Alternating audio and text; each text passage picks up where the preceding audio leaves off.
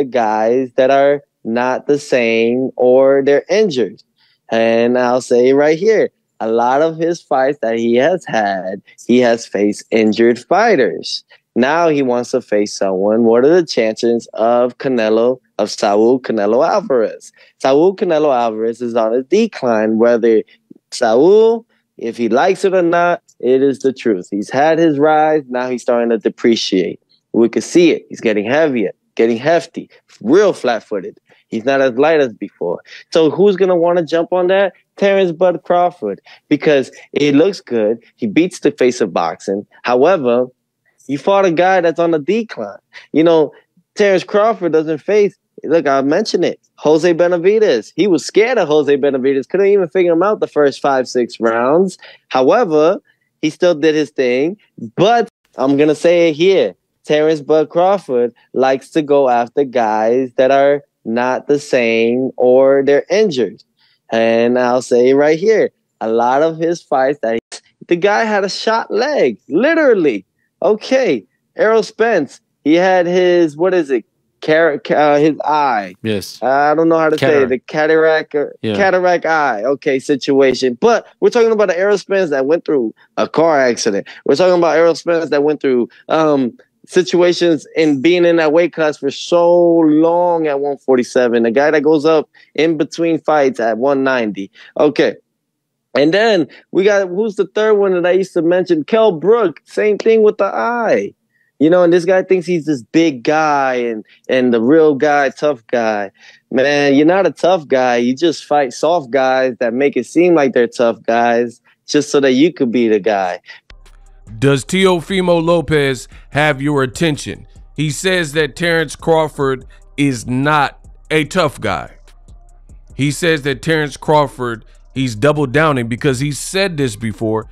He says that Terence Crawford does not choose fighters in their prime, you know, off of sensational performances, and he's looking to basically he exploits people and he's fighting them at certain lulls in their career.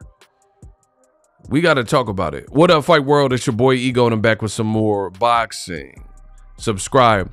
Teofimo Lopez did an exclusive interview with the MMA Hour and Ariel Helwani, and he did not hold back.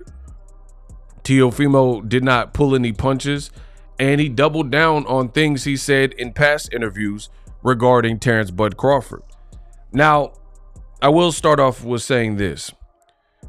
What he's saying about Crawford is kind of true. It's not a diss to Crawford, like saying he can't fight. The world knows Terence Crawford can fight. However, he stayed with Top Rank, and he would just get, you know, some run-of-the-mill guys and or guys on the back half of it. His biggest win is Errol Spence Jr., without a doubt. And as Teofimo is stating, even that win comes with certain asterisks, right? Like Errol Spence had cataract, Errol Spence post-car wreck. And we knew these things going in, and I still picked Errol Spence because personally I hadn't seen him look like he did versus Terence Crawford, so I thought he had the style to get it done.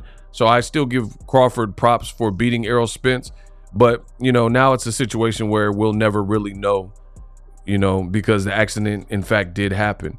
And that's a reality. When dealing with these subjects, I noticed the Bud Buddies particularly, they get mad when the facts are laid out because the facts don't support what they wanted to support. But I don't care. Don't watch me. Don't ever watch my videos again. But that's not going to happen, and it's never going to happen because I'm the best in boxing history, and it's not even close. So what happens is I say my points, I give my truest thoughts on this microphone, and the haters are seething and mad, but they can't really refute these things. Like, for example, Errol went through a car wreck. We seen the videotapes of this, right? And it's not wrong for myself included or other fans to surmise that since the effects of said accident had not been shown in two other fights, Danny Garcia and your Dennis Ugas fights, right? That versus Terence Crawford, you know, we expected the best version of Errol Spence, and for whatever reason, it did not look like that. And looking back on it, you know, in hindsight, of course, you look at the Errol Spence fight, he got his mouthpiece knocked out by Danny Garcia, and immediately after that fight, he fought a completely different style in your Dennis Ugas, and he got his mouthpiece knocked out. And a lot of people made a big deal, and then Errol Spence, being a dog, he turned it up on Ugas and was able to get the stoppage. So just based on what I said, which is all facts, I don't have to make up any points in order to be relevant or make sense.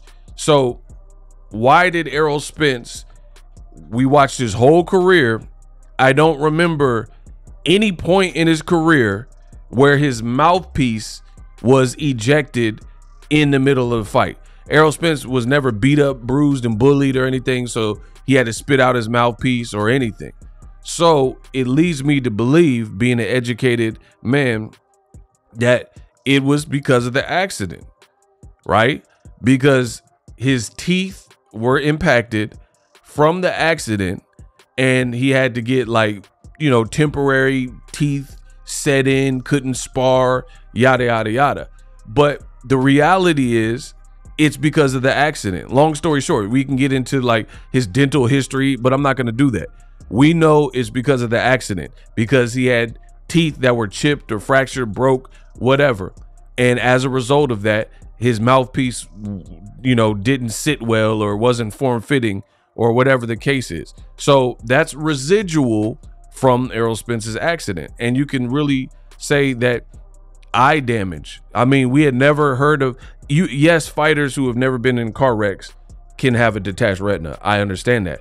But notice all these problems happen for Errol Spence after that. We never seen Errol Spence with eye damage. We never seen Errol Spence with a detached retina or cataracts. So you mean to tell me there's a mugshot of Errol Spence after the wreck and his eye looks bloodshot, you know, for whatever reason, it looks bloodshot. Maybe he broke a vessel. I don't know.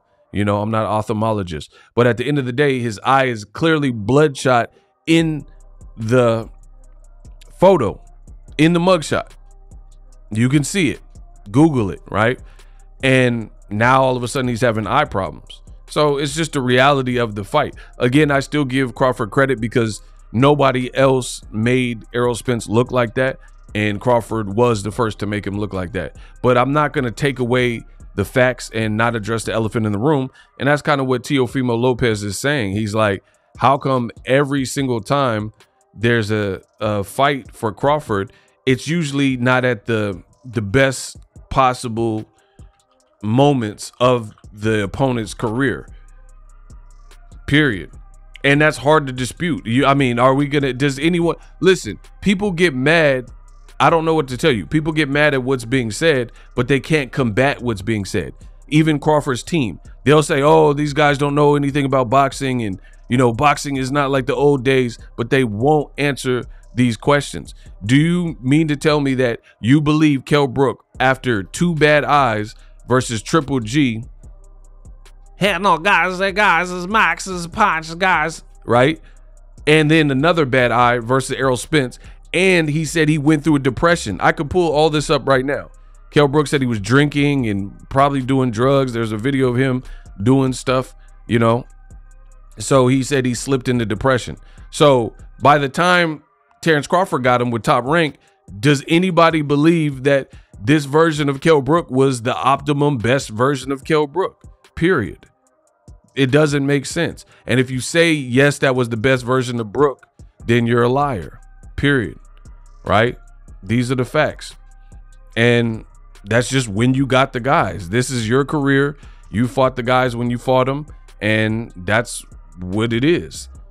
For example, people always compare Crawford to Floyd Mayweather. There's no comparison. Floyd didn't have every single fight or majority of his fights where the person was coming off a bad performance or a car wreck, or like Tio is saying, they got shot in the leg and they had 2 tune-ups with Top Rank.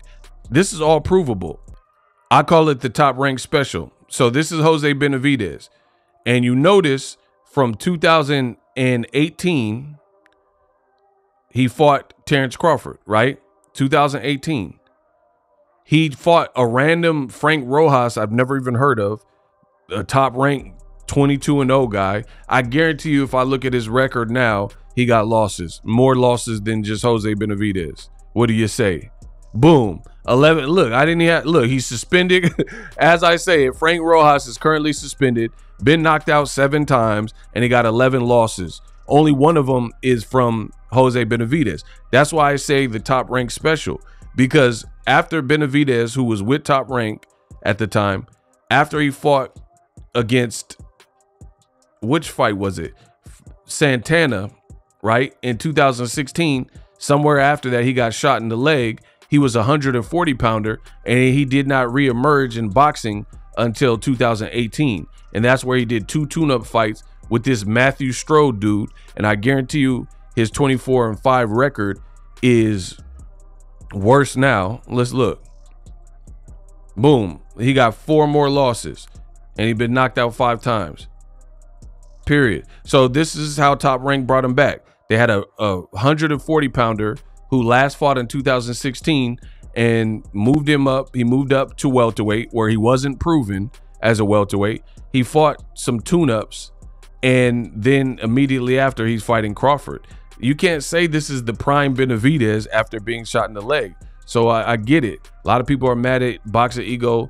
A lot of people are mad at Teofimo, but these are the realities of who Crawford fought and when they fought him. You know, when he fought John Molina, Broner had already beat John Molina. John Molina got knocked out in the first round versus DeMarco, and then Broner beat DeMarco. In my opinion, DeMarco's best performance, or Broner's best performance. So that's the reality of Crawford's career. It's just, you know, whatever you want to call it, luck of the draw. He's gotten people, and they weren't at the best points of their career. Floyd Mayweather's career, you can't compare that to that, because Ricky Hatton was undefeated. He had beat Costa Zoo and he had beat Castillo, and he was an undefeated fighter when Floyd fought him with great support from the UK that came out to Vegas. When Shane Mosley and Floyd fought him after Shane Mosley beat the heck out of Antonio Margarito, who was thought to beat him. He beat Cotto after, at Cotto's weight of 154, after Cotto had avenged his first ever loss to Antonio Margarito, right? Pacquiao was on a win streak. There's never really a time where Floyd fought somebody and they were coming off like injuries or subpar performance, because even the Errol Spence fight, you know, a lot of people made a big to-do about his mouthpiece. They said he was badly hurt versus Ugas and his mouthpiece was knocked out and things like that.